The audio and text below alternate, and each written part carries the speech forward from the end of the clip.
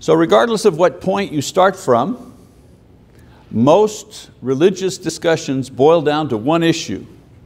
Where's the dividing line? Between you and me, where's the dividing line? Between truth and error, where's the dividing line?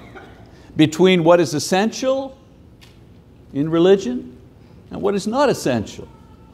Between salvation and between loss of salvation. You know, we like to dance around this issue because the trend in our society today is to be inclusive, tolerant, open-minded. For example, our educational system is moving towards a position where there's no more pass or fail. In other words, there's no dividing line. Rather, there are various levels of maturity, ability, potential. The same is true for our moral standards in society. We are loath to say that someone is evil or bad, or what they do is evil or bad. Instead, we describe their environment as disadvantaged, or we seek to blame society as a whole for the evil committed by one person. The worst thing to be in our world today is intolerant, judgmental, or critical, because this means that you have set up a dividing line from which you are making value judgments. And that is unacceptable, because the new mantra of our society is that we must strive to accept everyone and everything exactly as they are. And we're using the court system to make sure that nobody makes a value judgment. This does not bode well for Christians, because our entire faith system is based on crucial judgments and choices where we decide one way or another. We decide one fact over another, one truth over another. It's what we do. In a past article in a periodical called Vigil magazine, Dr. Hugo McCord, long gone now, but I kept this article here, he highlighted this very issue when he talked about the dividing line that is constantly drawn between God's people and other people throughout the Bible.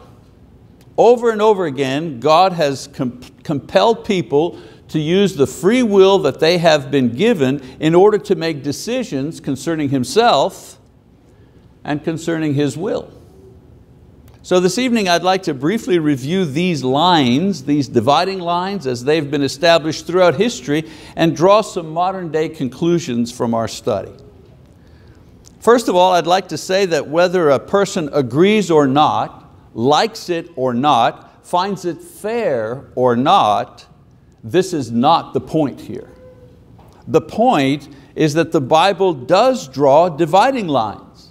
And it asks people to line up on one side or the other. And it has done this from the very beginning. For example, Adam had to choose to eat the fruit or not eat the fruit and suffer the consequences. Noah had to build the boat or stay on dry land. Abraham had to go to Canaan or stay home.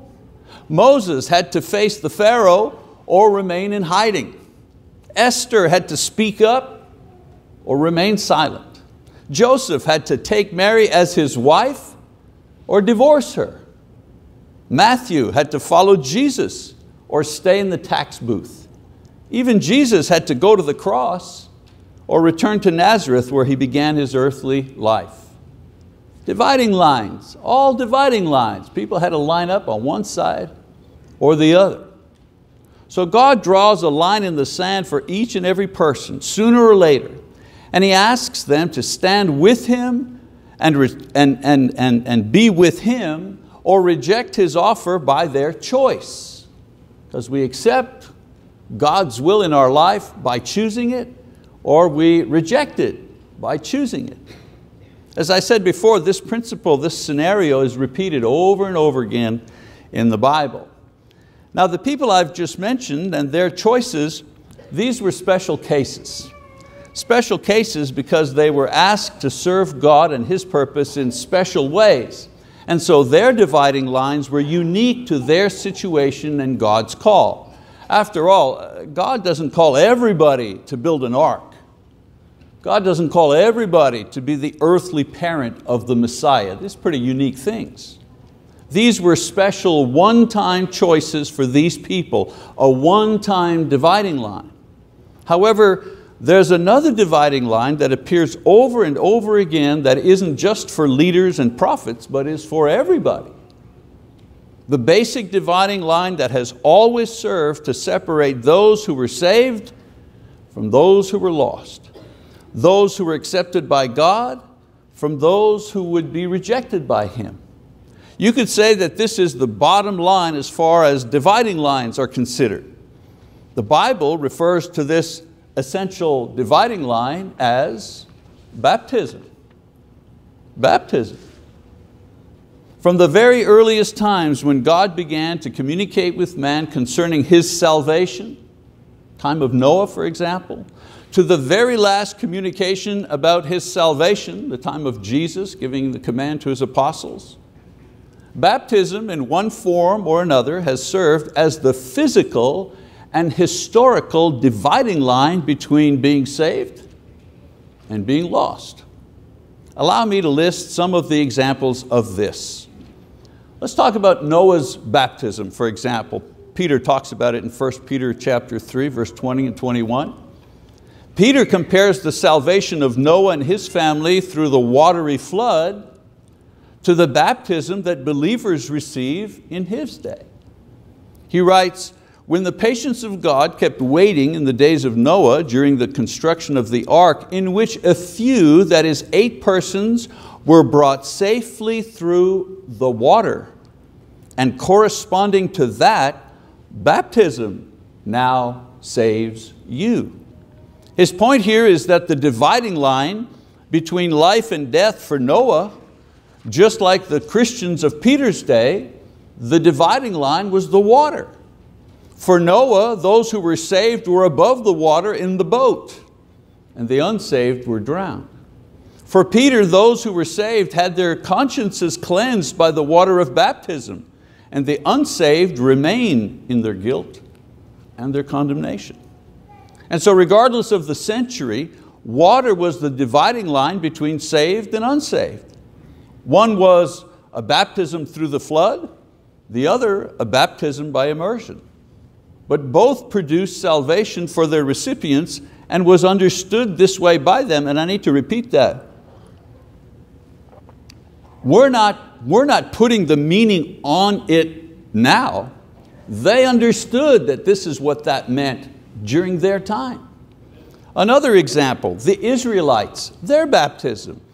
In 1 Corinthians chapter 10, Paul talks about this. The Israelites, as they escaped from Egyptian bondage, did not consider themselves saved until after they passed through the parted waters of the Red Sea. Because before the waters opened up to let them go, they were goners. In their mind, we're done. So before they passed through, they were very afraid of death. In Exodus chapter 14, verses 10 to 12, it is written here, as Pharaoh drew near, the sons of Israel looked, and behold, the Egyptians were marching after them, and they became very frightened. So the sons of Israel cried out to the Lord. Then they said to Moses, is it because there were no graves in Egypt that you have taken us away to die in the wilderness? Why have you dealt with us in this way, bringing us out of Egypt? Is this not the word that we spoke to you in Egypt, saying, leave us alone, that we may serve the Egyptians? For it would have been better for us to serve the Egyptians than to die in the wilderness. They thought this is the end. We're going to die.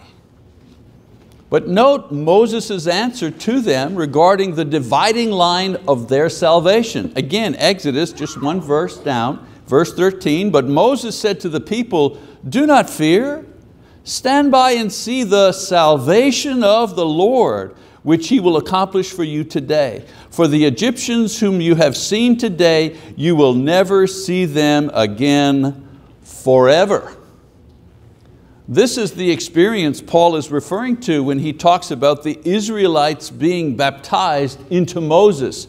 In 1 Corinthians 10, verses 1 and 2, he says, "For I do not want you to be unaware, brethren, that our fathers were all under the cloud, and all passed through the sea, and all were baptized into Moses in the cloud and in the sea." Paul compares the definitive point where the Israelites were saved from the Egyptians, that baptism into Moses through the cloud and the sea. He compares that to the definitive point where Christians are saved, baptism into Christ through immersion in water. His warning to the Corinthians was that even though the Israelites were safe, they went back to disbelief and idolatry, and they consequently died in the desert. The Corinthians, he says, should be careful not to repeat their mistake. Now the point I make for our lesson is that there was a definite point, a dividing line between safety and loss. For the Israelite, it was the baptism in the Red Sea as it parted around them to let them go through. For Paul's readers, it was the baptism of Jesus that allowed them to pass safely from death to life. So those who refused to pass through the cloud and sea, they were surely killed. And it was definitely a dividing line for life or for death. Another example, the baptism of John. John the Baptist was the last of the Old Testament prophets, and his particular task was to prepare the people for the coming of the Messiah.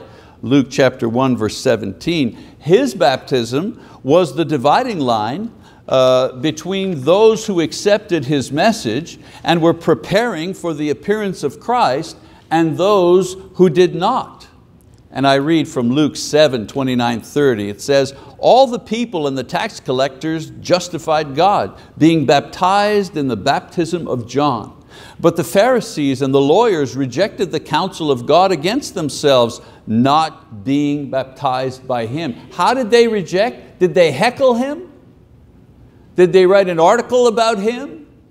Did they denounce him when they were at the temple? Is that how they rejected him? No, it just says right here, the Pharisees and the lawyers rejected the counsel of God against themselves, not being baptized by him.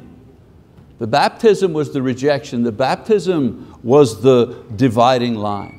So note that the Bible says that the dividing line was the baptism of John. Not the intention to be baptized, not the agreement that John's baptism was like a good thing, not even the belief that John's message was true. Acceptance or rejection of God's counsel or God's will, that was divided at baptism. That was the dividing line between those who did what God wanted them to do and those who refused to do what God wanted them to do.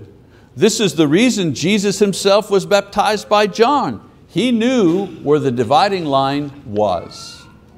Another example, if you don't mind, just to make sure here, and that would be the baptism of Jesus. Let's go to Matthew, shall we? In Matthew chapter 28, familiar passage, of course, Matthew 28, 18. "And Jesus came up and spoke to them, saying, All authority has been given to me in heaven and on earth. Go therefore and make disciples of all nations, baptizing them in the name of the Father and the Son and the Holy Spirit."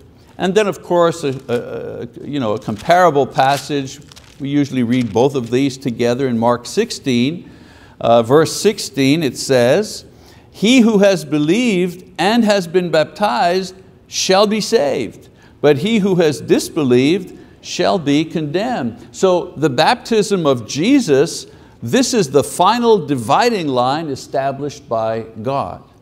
Immersion in water in the name of Jesus for the forgiveness of sins and the reception of the Holy Spirit is the true dividing line of which all others pointed to or were a shadow of.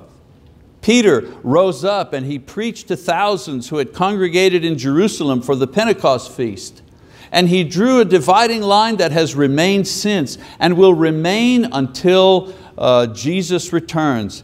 In Acts chapter 2, again, I'm reading familiar passages, things that we know, things that we've heard before, things that establish in our minds this dividing line, but I'll read it once again in chapter 2, verse 38. Peter says to the crowd who has asked him, what must we do to be saved? And he says, repent and let each of you be baptized in the name of Jesus Christ for the forgiveness of your sins, and you will receive the gift of the Holy Spirit. For the promise is for you and your children and for all who are far off, as many as the Lord our God will call to Himself. And with many other words he solemnly testified and kept on exhorting them, saying, be saved from this perverse generation. So then those who had received His word were baptized, and that day there were added about 3,000 souls. So on that day 3,000 people responded to that message,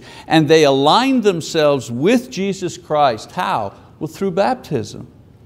There were more than 3,000 people there. There wasn't just 3,000 people there. There were many thousands of people, but only 3,000 made the decision to cross the line and be with Jesus. These people, along with so many others before them and since them, to this very day, understood that baptism is the dividing line between receiving and not receiving the blessings of salvation from God. I've mentioned some of these. The dividing line between destruction and life for the people of Noah's day. Slavery and freedom in Moses' day. Guilt or forgiveness at John's calling and preaching. Salvation or condemnation by Jesus. These are some of the references, but there's so many more that reinforce the idea that baptism is the dividing line established by God for those He accepts and those He rejects, for those who have His blessings and those who don't. More examples, just in case we're not sure. In Acts 22:16, a dividing line between those whose sins are washed away and those whose sins are not washed away. Acts 2:38 and 5:32, those who possess the Holy Spirit and those who don't possess the Holy Spirit. Romans 6:3 and Galatians 3:27, those who are in Christ and those who are not in Christ. John 3:5 and Colossians 1:13, those who are in the kingdom of God and those who are not in the kingdom of God. 1 Corinthians chapter 12 verse 13, those who are in the body of Christ and those who are not in the body of Christ. Why does he say this in 1 Corinthians? By one Spirit we were all baptized into one body. Every single example that I have just quoted, that I have just referred to, every one. The basis of the teaching in every one of these is that baptism is the dividing line between these two things. So the Bible is very clear on this issue. Baptism separates for all eternity those who will share eternal life with Christ from those who will endure eternal suffering without Him. This is not a popular idea in this day of political correctness, that some are definitely saved and some are definitely lost, and that there is an unmistakable line that divides them forever. Not popular, not easy, not comforting, but true. And if truth moves us to consider and reconsider some important questions for ourselves. Now, you know, one of the basic things about preaching, you can't preach everything you know about a topic in 25 minutes. Somebody may be sitting there and say, well, he hasn't mentioned faith at all. Well, of course I haven't. I'm assuming you know that. Well, he hasn't mentioned repentance. What about repentance? Well, yeah, okay. The scriptures that I've cited all mention that. What about the confessing? I believe that Jesus is the Son of God. What about that? You didn't mention that. Well, no, I'm thinking you know this. I'm trying to emphasize the physical, historical moment, dividing line. Because you see, belief, this is a gradual thing. You don't wake up one morning and fully believe everything you know and believe. No, it's a gradual, it's a process. And repentance, the same thing. I've been a Christian nearly 40 years and you know what? I'm still repenting. Every day I've discovered a new angle of something that makes me repent about that thing. Oh Lord, I'm sorry, I didn't see how untruthful I was becoming about this particular issue here. I'm always repenting. We all are always repenting. And confessing, we are always confessing in some way or another. So I'm assuming you know this. And I'm not talking about these issues. I'm not talking about this process. I'm talking about the historical moment in time where one thing is divided for another. And the Lord has given us this information in the scriptures, and it's fairly clear that baptism is that historical moment. So if we understand this, then we ought to ask ourselves some questions. First question, is it okay to establish this line? I mean, is this just a Church of Christ thing? Is this just the Mike Mazzalongo, the preacher thing? You know? Well, the answer to that is yes. Why? Because the Bible establishes it. People are afraid to be called narrow-minded, legalistic, uncaring, judgmental. People who accuse us of this do so because they don't want to deal with the line that God has established, so they attack the messenger. Brothers and sisters, the line, it's already there. It's very clear, it's very defined. We are simply taking our stand on the side that God commands all men and all women to take, and that is obedience.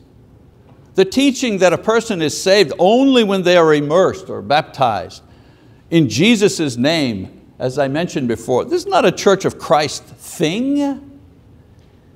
Eating at every meeting, okay, that's a Church of Christ thing. Okay, but baptism as the dividing line, that's a Bible thing. You see what I'm saying? That's a Bible thing. When people reject or ridicule this, they reject the word, not us. Our job is to keep the line where it is and not move it around to include some that we think ought to make it. So instead of changing the people, let's change the line. Yeah, we're not allowed to do that. Now, another question, okay? Is it okay to verify someone's baptism before accepting them as a Christian? Or before accepting them as members of Christ's body, the church? Is that okay? Answer, well, yes, of course it is. Paul the apostle did this very thing with a group of brethren at Ephesus in Acts chapter 19. He learned from them that they had been baptized correctly by immersion in water, but for the wrong reason. They were baptized into John the Baptist's baptism long after it had been replaced by Jesus' baptism. So he questioned their baptism because he knew it was the dividing line. And when he learned that it was done incorrectly, what did he do? He rebaptized all of them again, this time for the right reasons. These men that we talk about in Ephesians, they were sincere men. They were zealous for God. They were spiritually minded, and they thought that they were okay. They did everything asked of them. But they were not okay. Only when Paul rebaptized them were they in line with God's command. We don't have the right to change the line to suit our feelings or our traditions, but we do have the right to point out where the line is to those who are mistaken. I'm sure that the Ephesians that Paul rebaptized did not criticize him for caring enough to make sure that they were okay. It's a very simple question. Someone that we don't know comes here, for example, with all the right intentions and sincerity, and they know what's going on. And at some point they say, well, we'd like to, I'd like to be a member here. And usually one of the elders or the ministers, if they don't know the person at all, they'll say, well, you know what, let's have a little conversation. Tell me about yourself. Where did you go to church before? And how were you converted? Tell me about your conversion, how you became a Christian. Those are okay questions. If the person said, well, I was sleeping one night and I had a dream, and in my dream Jesus said, follow me, and then the next day, poof, I decided I was going to be one of His disciples, and here I am. I believe I'd have a Bible study with that man. If somebody says, well, when I was in our youth group and I was 14 years old, I remember at camp and after one of the lessons, I had a Bible study with the youth minister and he immersed me in water and I've been faithful ever since. And so, okay. I'm not going to ask you, have you overcome all of your mistakes? Do you still bite your nails?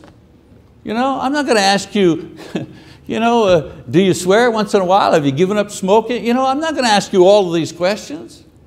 I just want to know, how did you become a Christian? Do you understand where the line is? Another question, is it okay to check my own baptism? Some people think that they're being traitors to their own families or being childish if they re-examine their own baptism.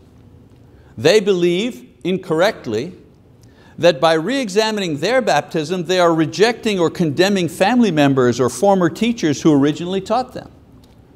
What they're really doing is searching for the truth and then obeying the truth, and here's the key word, and then obeying the truth for themselves. It's called being an adult. A lot of us are adults because we have children and we go to work and we got pension plans, and we're adults, but we're not adults spiritually. We haven't grown up spiritually. These are the type of things that spiritual grown-ups do. Jesus said, if you love me, you will keep my commandments. John chapter 14, verse 15. And so, one, if we learn that Jesus' word is in conflict with what we've been taught originally, then we have to go with what Jesus taught, not what my aunt taught me at Sunday school. It's not a question of loving family less, it's a question of loving Jesus more. If we don't do what's right, there's absolutely no hope to convince those we love to do it either. We simply share in their mistake. Jesus also said, what will a man give in exchange for his soul? Matthew 16:26. The person who's telling you that you're being foolish or childish for re-examining your baptism, that's Satan talking to you. That's not Jesus. That's not Jesus who's talking to you. Anything that Satan can do to block you from obeying the Lord, he's going to do it at any time in your life. Your soul is the most precious possession, and examining everything that affects it is wise and spiritual. If your baptism is okay, then you can match your experience to the New Testament. You can even undergo Paul and the apostles' examination and not change because you know that you are okay.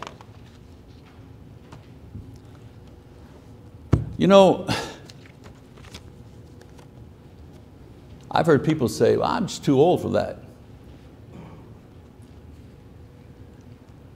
Your soul doesn't have an age.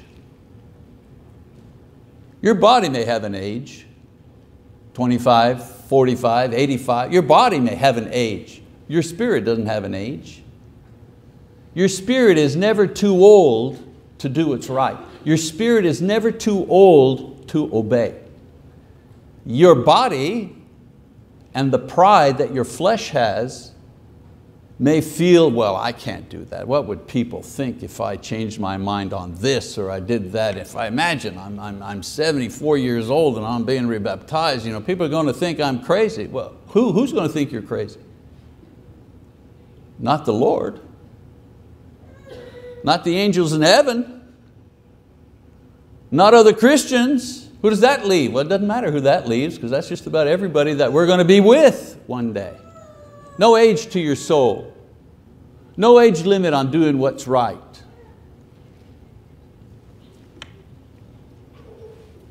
On the other hand, if you haven't lived up to God's dividing line, then you're defensive, you're unsure, you have a nagging doubt, you may feel uncomfortable.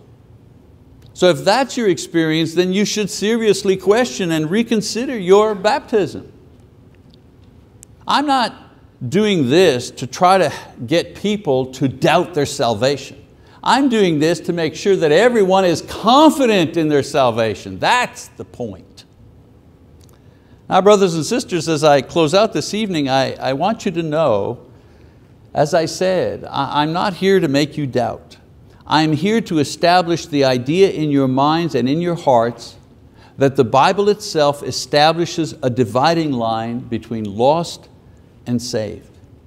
And baptism, by its language and its content and its intent, is that dividing line. Whether we like it or not, that's where the dividing line is. So please accept this teaching from the Lord and obey it if you need to, as we stand and as we sing our song of encouragement.